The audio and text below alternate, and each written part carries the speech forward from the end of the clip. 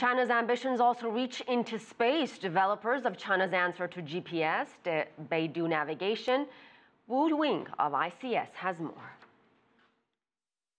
The Beidou system, which was first put into use in 2011, is now being widely used domestically in areas such as transportation, shipping, and by the military. Authorities say they are planning to build a total of 450 relay stations by the end of this year. By 2018, the system will be able to provide service to countries across Asia. And by 2020, the system will consist of 35 satellites, which will provide global coverage. 我们技术上已经做好了很大的储备，我们的核心的芯片、天线。We are well prepared technically.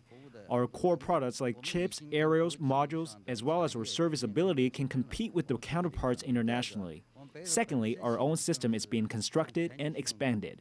Our signal can reach across the world, so it's a mature opportunity to go beyond the Asia-Pacific region and go to the whole world. 往全球可以拓展，也到了一个成熟的时机，可以启动的时机了。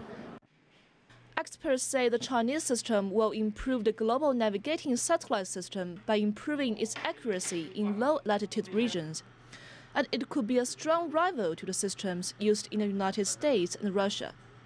The main advantage is definitely the communication aspect of it, which none of them offer. The second thing is also they add a number of signals that is not being offered by the other system, and these new signals will allow the user to reach much higher accuracies than other systems.